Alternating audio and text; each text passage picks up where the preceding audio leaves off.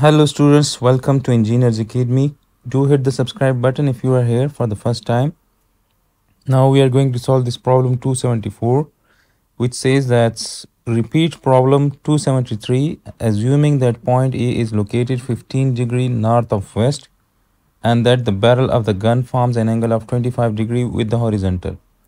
Now problem 273 says that a gun is aimed at point A and point A is located 15 degree north of west, knowing that the barrel of the gun forms an angle of 25 degree with the horizontal and the maximum recoil force is 400. We have to find the x, y and z components of the recoil force and the angles of the recoil force with the positive x, y and z axis.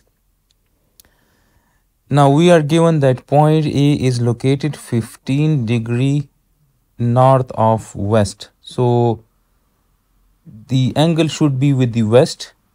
And in the problem 273 we are also given that assume that the x, y and z axis are directed respectively east, up and south. So x is towards east, so this is our x, and y axis in the up, so this is y axis, and z is towards the south, so this is z and this is in the south. So this will be our north, east, south, and this is west. Now in this problem it is said that point A is located 15 degree north of west, so the angle need to be 55 degree with the west. So we need to have the angle like this. So this angle is 15 degree. So point A is located somewhere here. Let's say point A is somewhere here. Point A is located in this plane, and this plane, this edge of the plane is making 15 degree north of west. So this angle is 15 degrees and point A is somewhere here. And further it is said that the barrel of the gun form an angle of 25 degrees. So now if the gun is pointing out in this direction, so its barrel is going to make 25 degree angle with the horizontal. So this is the horizontal. So this means that the barrel is in the direction of the barrel is like this, let's say towards point A. So this is the barrel of the gun direction, and we are given the magnitude of the recoil force. So the maximum recoil force is 400 Newton. So if the barrel is pointing out in this direction, so the recoil force will always be in the opposite direction.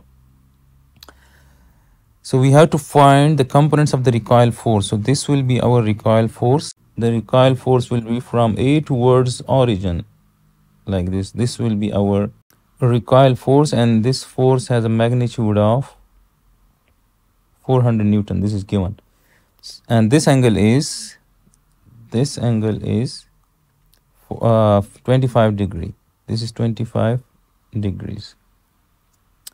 Now we can resolve this force into its components. So we will have one component in the negative y like this, and we will have one component like this. So this will be f of y, and this component will be the horizontal component since it is lying in the horizontal plane, that is on the ground.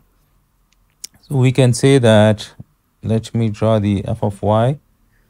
So this will be, we can draw f of y component here as well. So this will be our f of y. We can say it, we can draw it here or we can draw it here. So this is f of y, and then we will have fh. We will have the fh like this.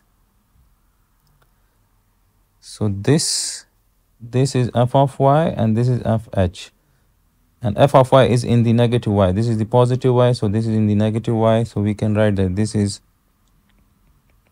f of y, this is fh. Now if we consider f of y here and this is fh, so fh is the cos component since it is attached to the angle, and this one is the sine component. So we can say that fy is the sine component. So we can say that fy is 400 sine of 25 degrees, and similarly fh is the cos component, so that is 400 cos of 25 degrees, and f of y is in the negative y, so we need to put minus sign. So this is minus, f of y is minus 400 sine of 25.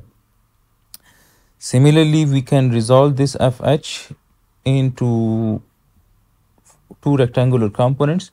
So we will have one component in this direction, that we will have one component in this direction, that is in the parallel to the z-axis, and then we will have one component in the positive x direction or towards the east. So we will have one component like this, and we will have one component like this. And these are the rectangular components.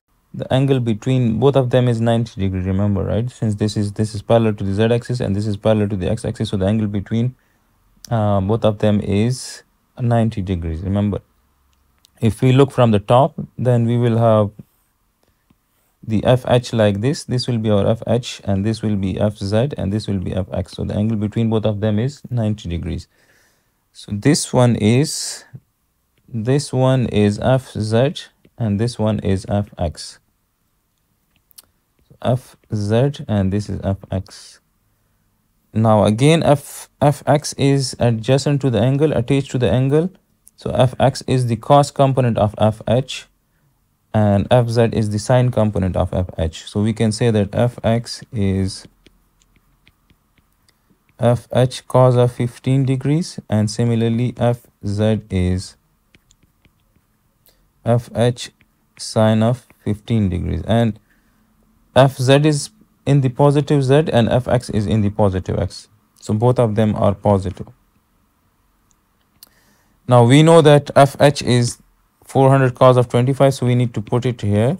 So Fx will be 400 cos of 25 cos of 15 degrees, and similarly Fh here is 400 cos of 25 sine of 15 degrees. So now we can say that f of y is minus 400 sine of 25. So this is minus, Fy is minus 169 pounds. Sorry, this is in Newton, since the recoil force is given in newtons. Similarly, Fx is 400 cos of 25 cos of 15. This is 350. Fx is 350 Newton. Similarly, f of y is 400 cos of 25 sine of 15. So this is 94 approximately. So 94 Newton. So now we can write this recoil force as a Cartesian vector. So we will have the Fxi plus Fyj plus Fzk. Now Fx is 350. Fy is negative, so minus 169j and plus 94k. So this is the Cartesian vector representation of that recoil force. And now we want to find the angle of this recoil force with the positive x, y and z axis. So now we know that Fx in terms of theta x, theta y and theta z, we can always write Fx is F cos of theta x, Fy is equal to F cos of theta y, and Fz is F